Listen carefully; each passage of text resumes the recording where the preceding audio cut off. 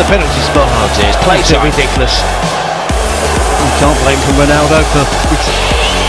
With one mighty kick at the ball here. 3/4 of this game gone. And Ronaldo scores a vital goal, not just in this game, but in the season as well. He's putting some distance between Real Madrid and Sevilla, who started this weekend in second place. Cool-headed. That's a huge goal. He did keep his head cool amongst the Sevilla defenders. He sends the goalkeeper the wrong way. It's inch perfect. Right in by the post, even if the keeper guesses correctly, goes the right way. The accuracy and the power would have beaten him anyway. Fine penalty from Ronaldo.